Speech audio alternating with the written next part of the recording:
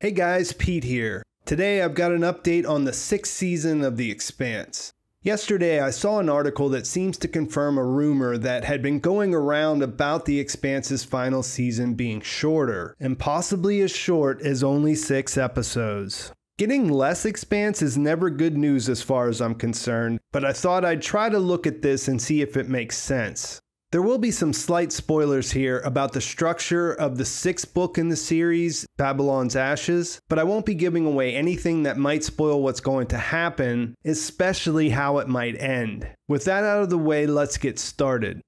On September 6, 2021, the Midgard Times posted an article titled The Expanse Season 6, End is Coming and it could be shorter than we expect. The article makes a few key assertions. First, that the final season is supposed to drop in December, although that's not finalized and it's possible that it might be moved to January. Next, we know the show has been in post-production since June, and the article claims that they can confirm that's going to end on November 26th, which would mean the show would be done and could premiere anytime after that. And finally, that they have reports that the season will only be made up of 6 episodes, which would make it the shortest Expanse season by far.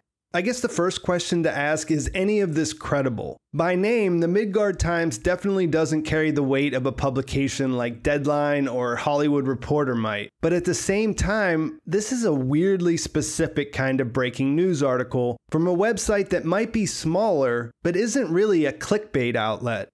To me, it sounds like they have contact with someone who works on visual effects for the show. And I can't say for sure if The Expanse does this, but it is a thing that some visual effects work does get outsourced.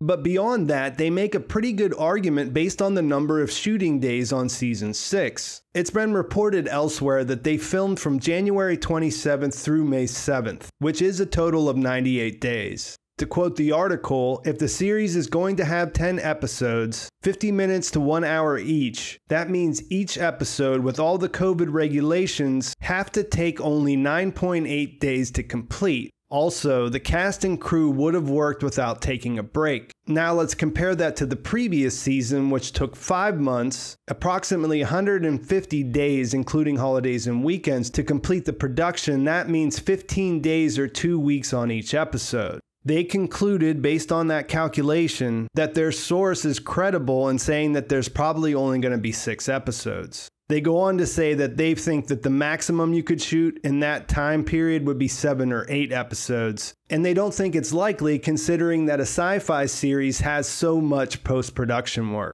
I'll have to default to one thing being a fact, and that is that it's indisputable that they filmed Season 6 in significantly less days than they spent on the previous seasons. And with the pandemic, those restrictions would probably slow production if anything. So, with a possible inside source and other reports from people saying that they've heard similar things, plus a logical breakdown of the time spent shooting, a 6-episode final season does seem possible.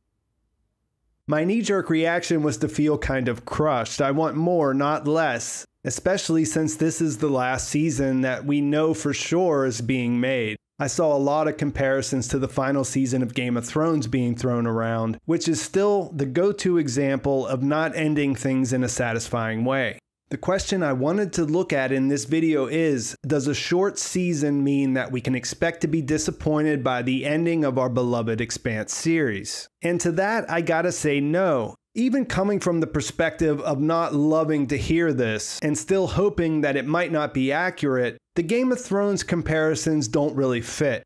With The Expanse, there's already an ending to the 6th book, which is what they're adapting here, and it came out years ago. It was written by the authors who also write for and produce the television show, and they've understood where they're taking this story from the beginning. So when you look at that, it's just night and day compared to a show that passed this source material halfway through and was being adapted by someone else who was working towards a list of bullet points on how it would end. What's funny is I did notice at the end of season 5 when they were doing their interviews, they didn't confirm how many episodes the final season would have. They were actually kind of elusive about it, and at the time, of course, I was hoping that that meant that it could be longer. And I did go back and look at those earlier today, and it's clear they didn't want to answer that question, which means they could have known that it was going to be shorter, or it might be, and they didn't want to get that out there because people do tend to make that GOT comparison.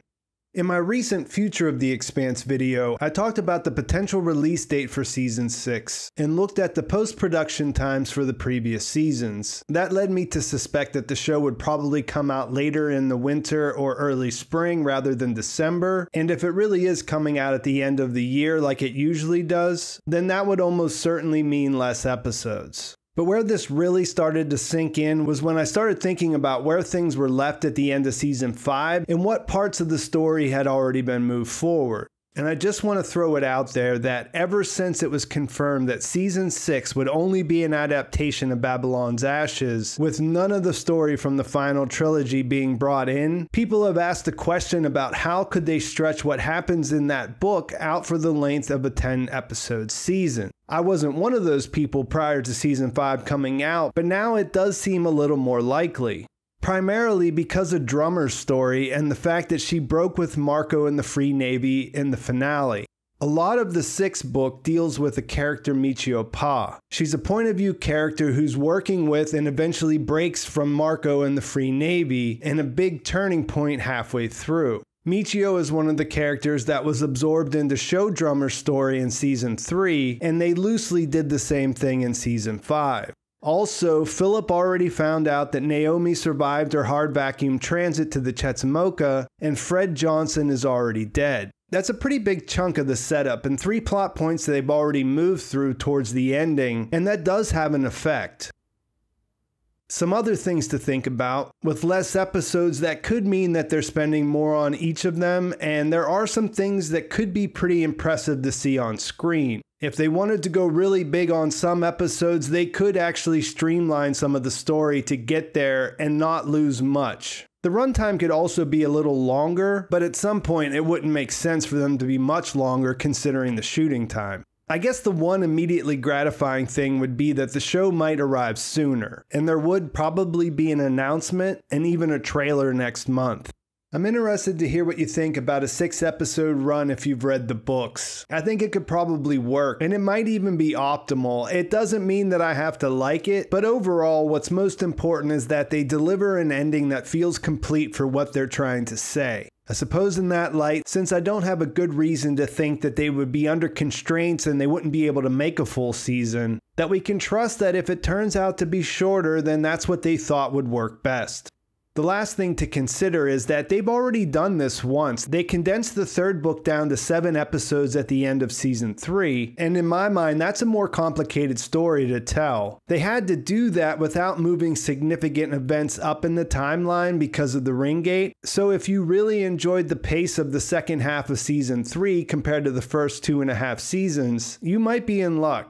To get to wrapping this video up, I guess a lot of fans, myself included, were hoping that we might see the adaptation of Strange Dogs, which is a novella that happens in Laconia about the same time as the events of Babylon's Ashes. A shorter season might mean that's not going to happen, but that was never confirmed, and it's still pretty hard to say how they'll leave things. Like I've said in previous videos, there is a definitive ending to what's going on now in Book 6. As you might guess, considering that there's another trilogy that follows, that it definitely doesn't answer all the questions. And that's why universally pretty much everyone wants to see them figure out a way to adapt the rest. As far as this, I think it's a good place to leave it. Please like this video if you enjoyed it. Please subscribe to my channel if you haven't already. I wanted to take a second to say thanks to the people who sent me tips from my last video. That's extremely generous and I really appreciate it. Thanks for watching. I'll talk to you soon.